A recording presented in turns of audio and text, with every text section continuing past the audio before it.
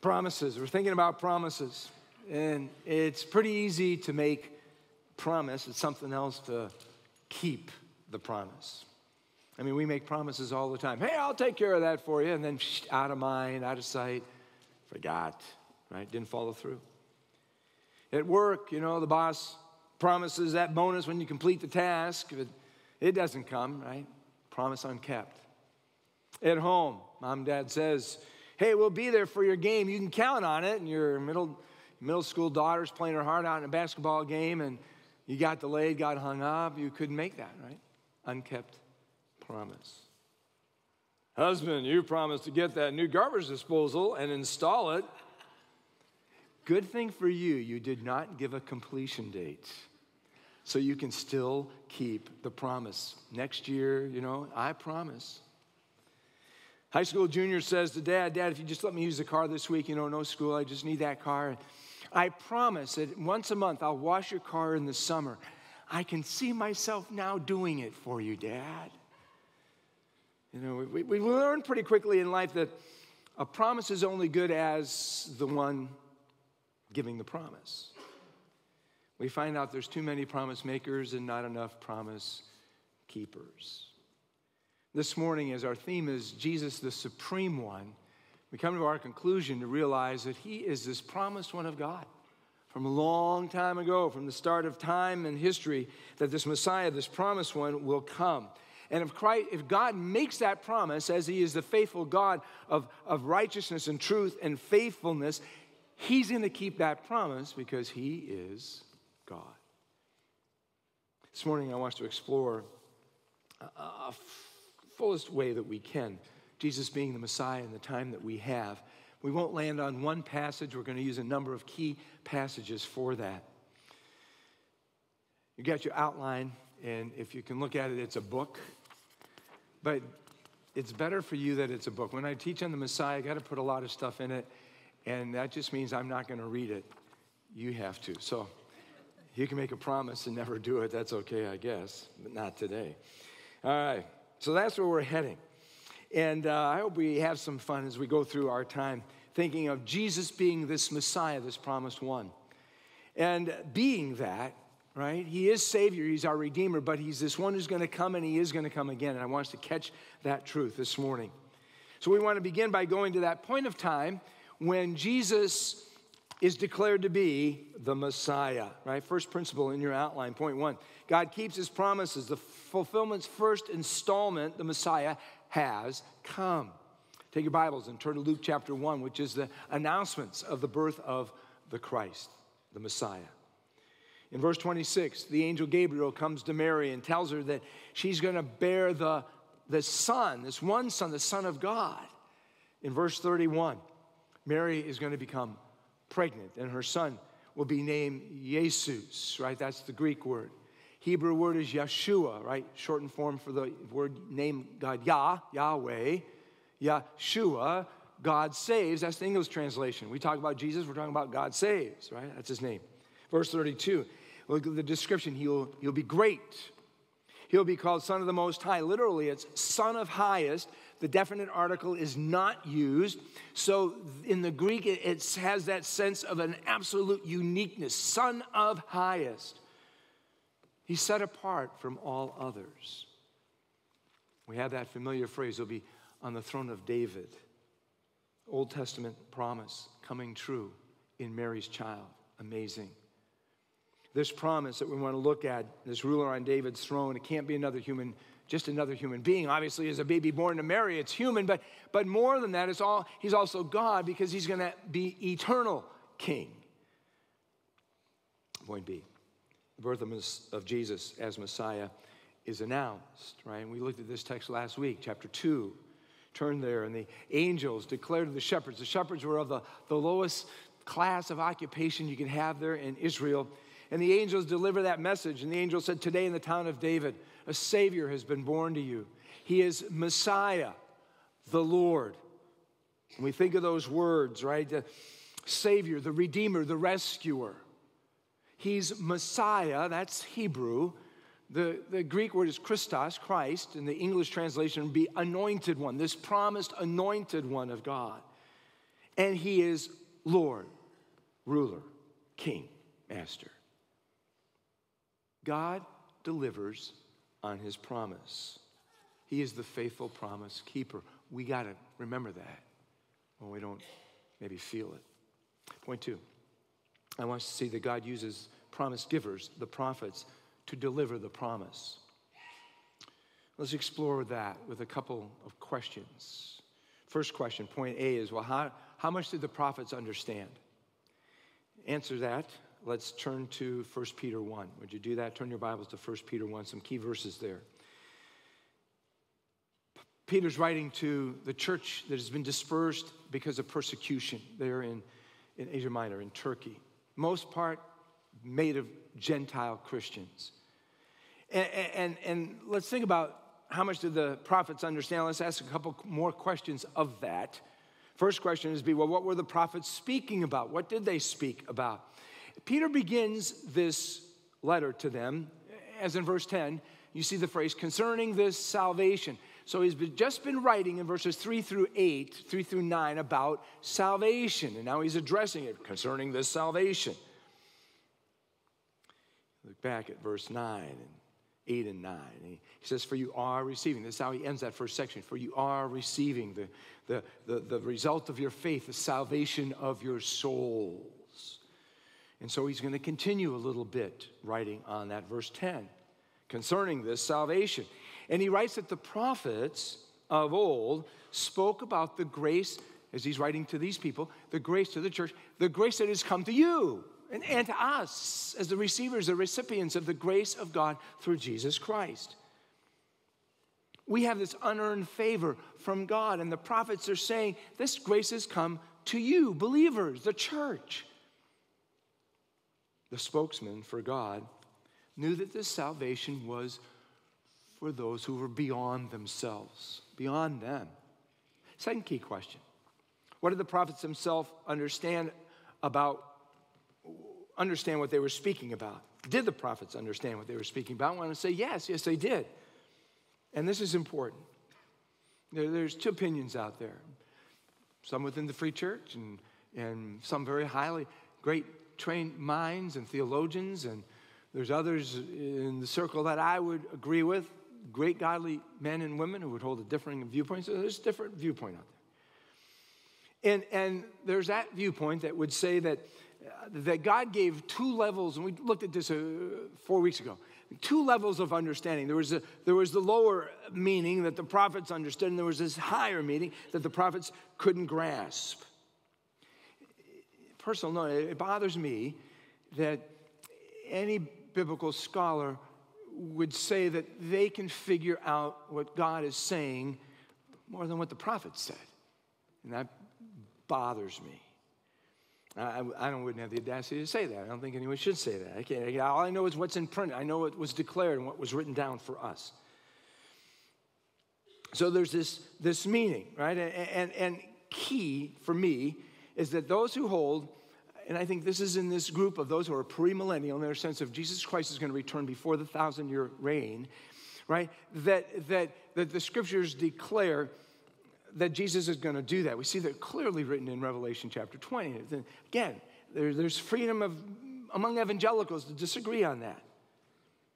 When we interpret scripture, and this is a key point for me, what is given by the prophet has to have meaning, genuine meaning for the recipients. As they hear the prophet speak, they've got to say, this is what God is saying. I don't believe God was pulling the wool over any of the recipients from the prophets. That there was this lower level, but then God was hiding from them the deeper level of meaning.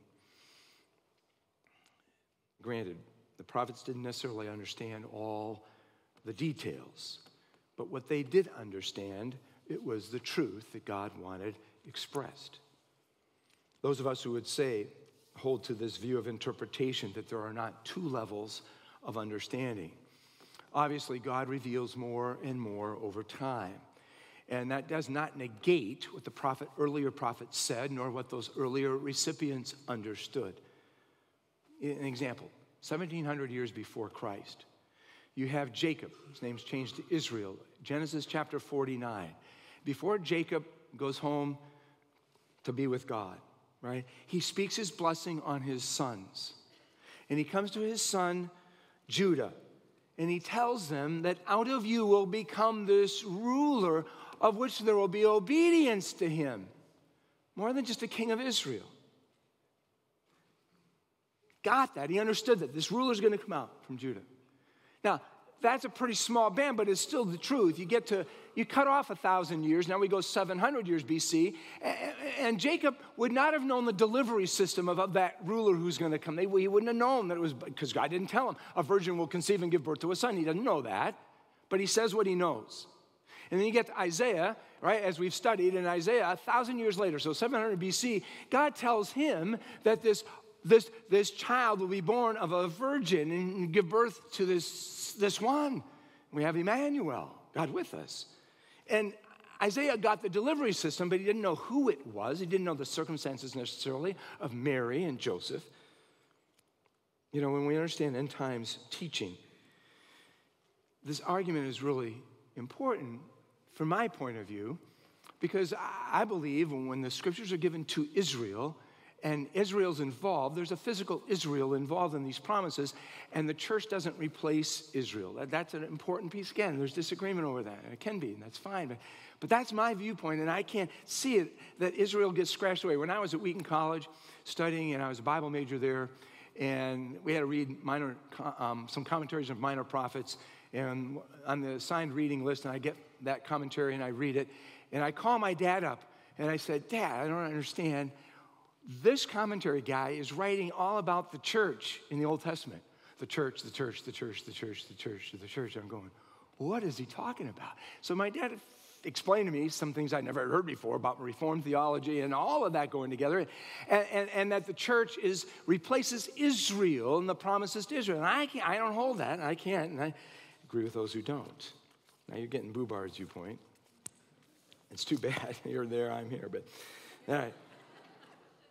I want to make the point that the prophets understood and the recipients understood exactly what God wanted them to know. They didn't miss anything more than what God wanted them to know at that point in time.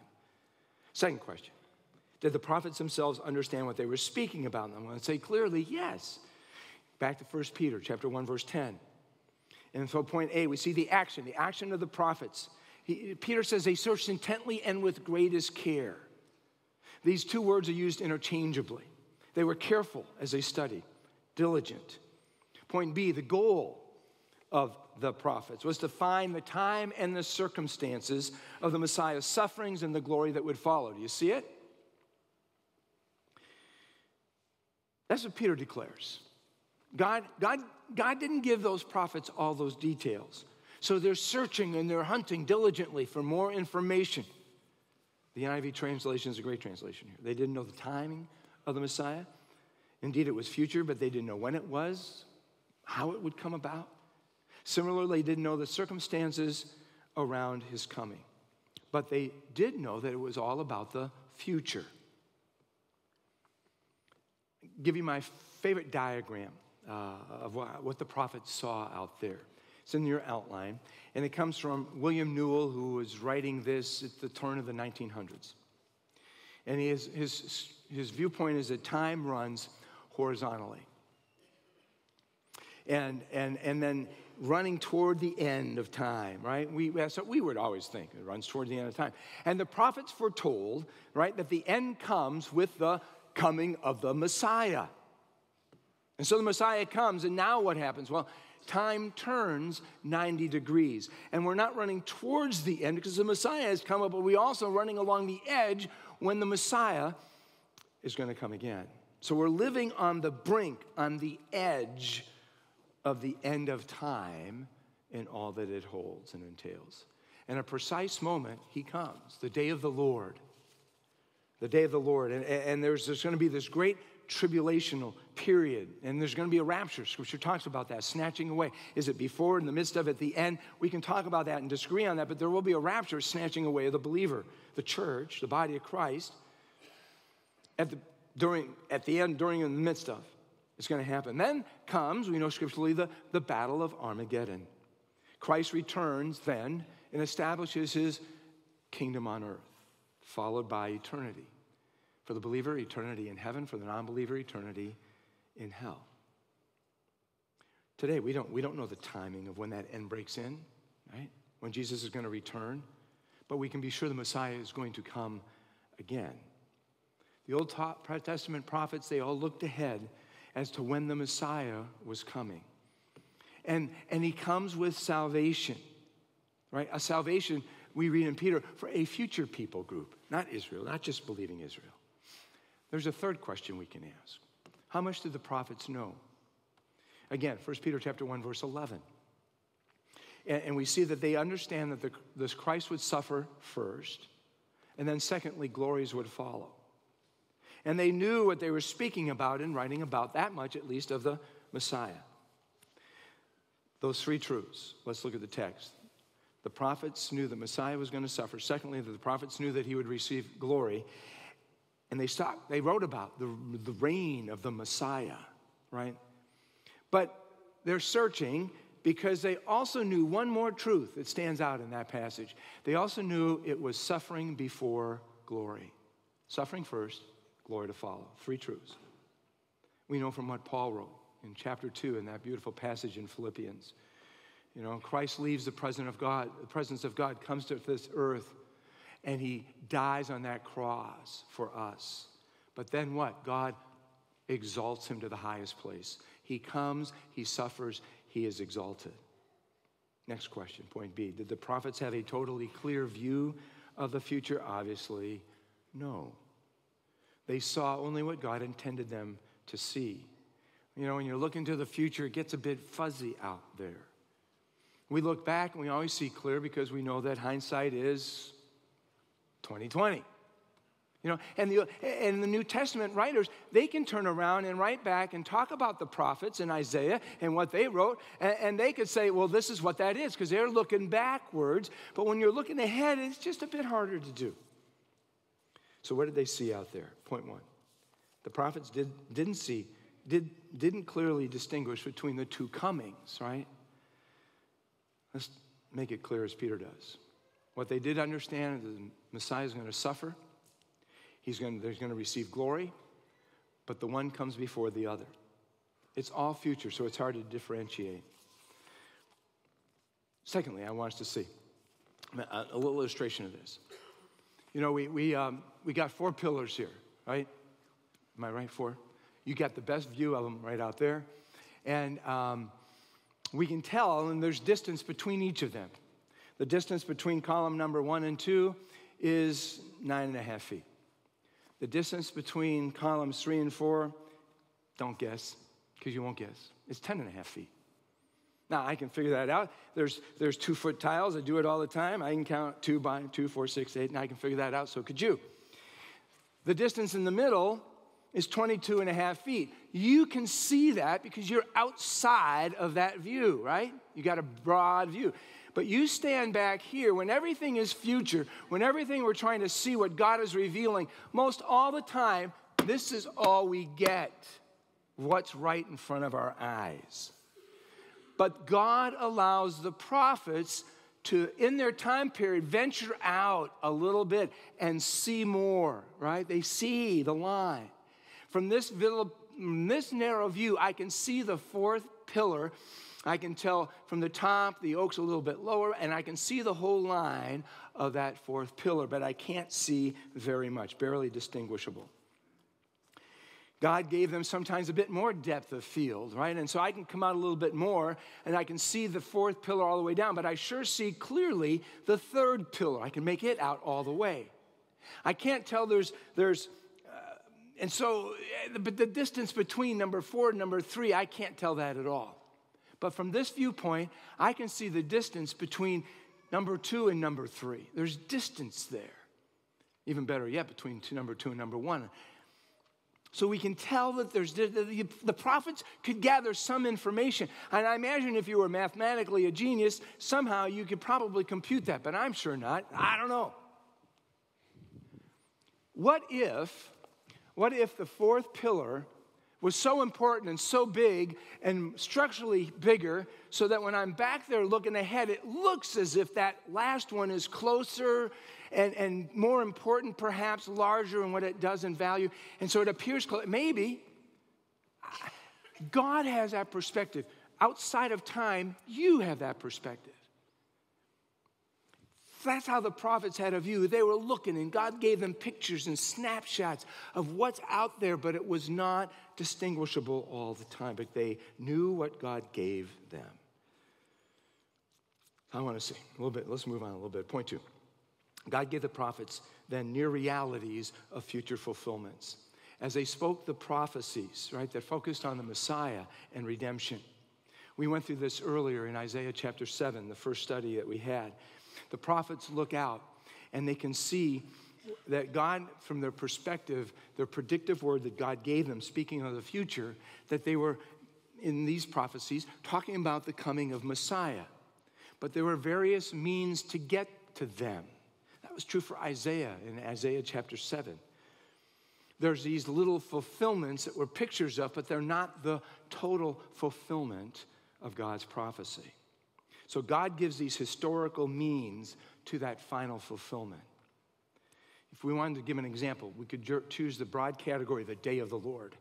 That's the day of the Lord. When Christ comes back, judgment, blessing. How many days of the Lord are there? It's not a trick question. Just one.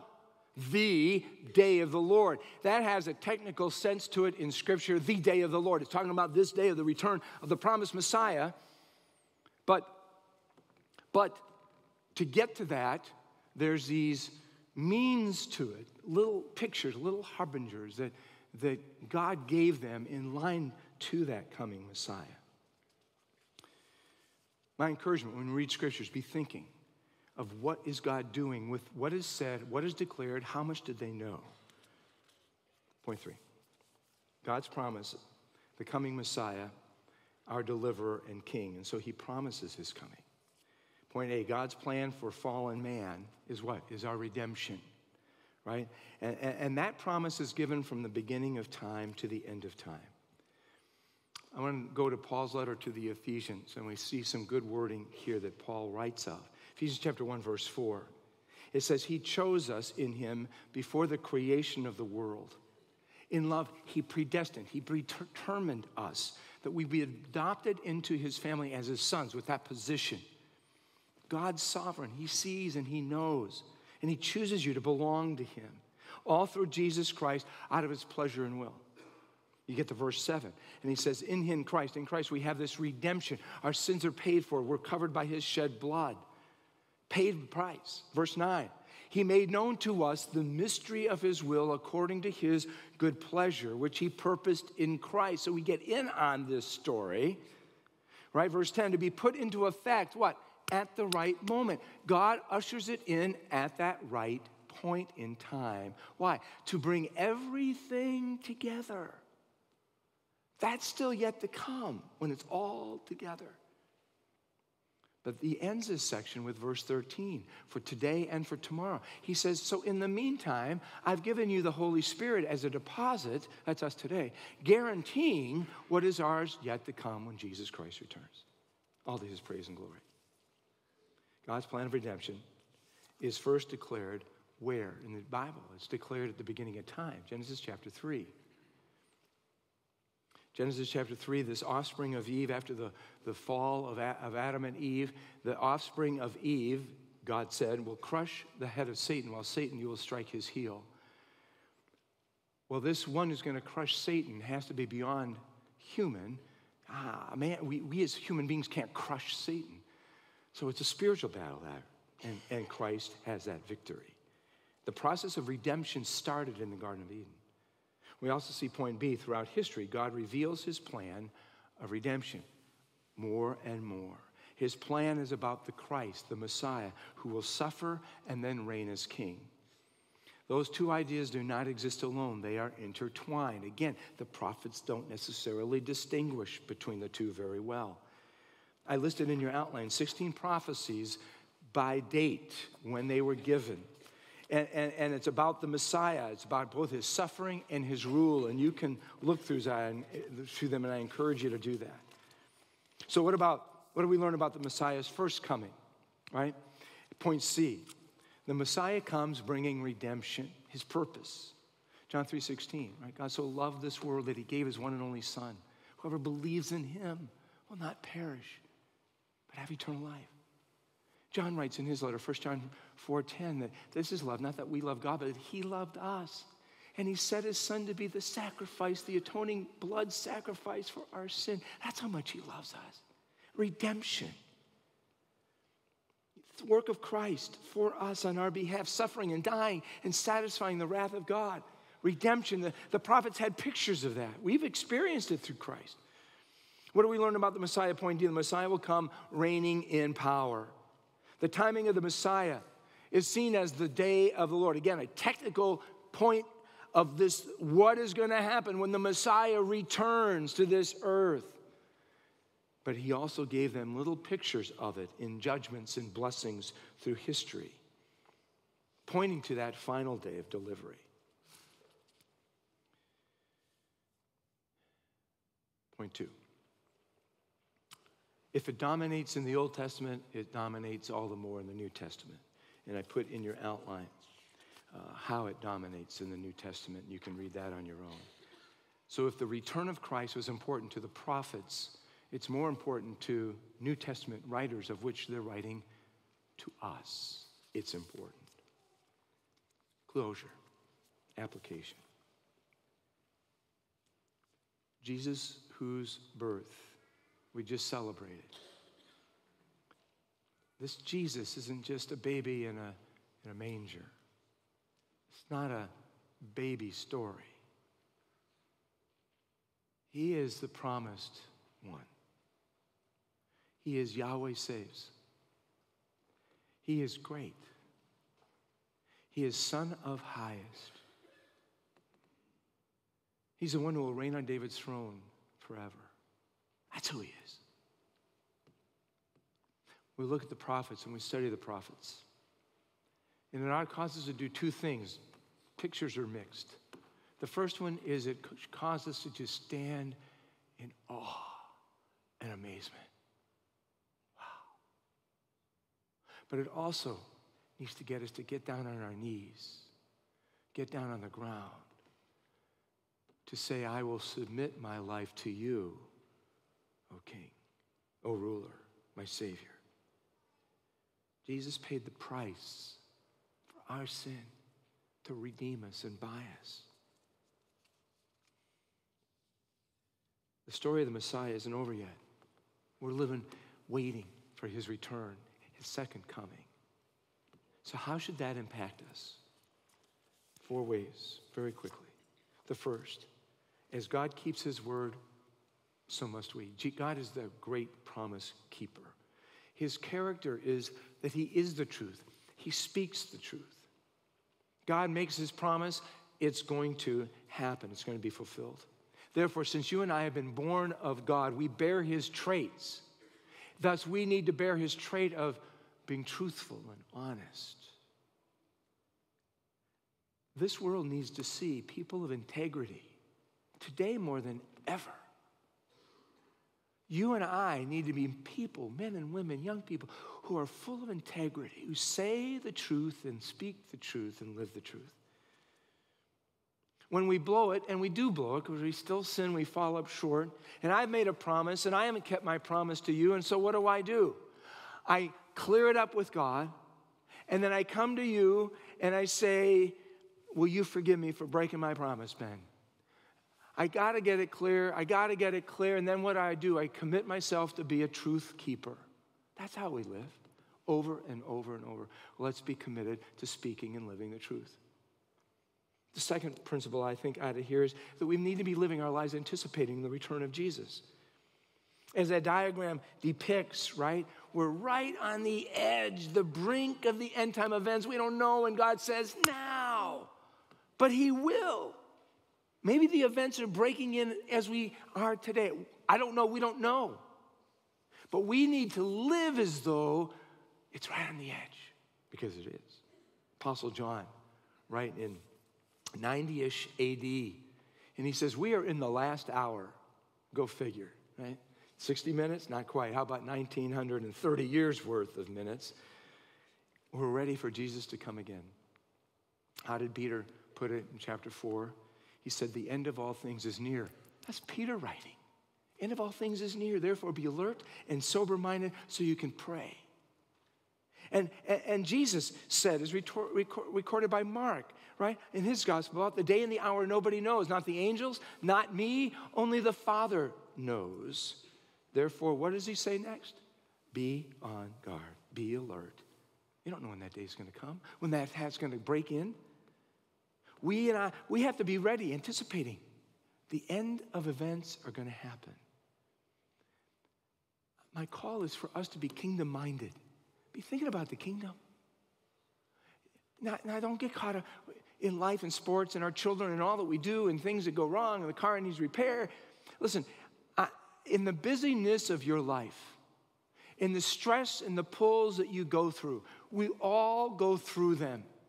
And I'm not saying ignore them. We've got to do what we've got to do. We're married, we have family, we have children, we have responsibilities, we have a job. Don't quit your day job. But in the midst of it, we have to still think kingdom. I got to live about the kingdom. In the midst of your job, in the midst of the busy life, in the midst of the hecticness, it's still got to be about the kingdom. Can we do that? Third, let's ask the question, how ready are we? Point 3, the return of Christ calls for holy living. John wrote in his letter in chapter 3, those who have this hope purify themselves just as he is pure. And you and I got to ratchet through our lives and say, where am I not living a pure life? How am I not following what Lord is telling me, the truth of his word? And we need to confess those sins and turn from those sins, and we need to live that kind of a life of holiness. Lastly, that's what I already said.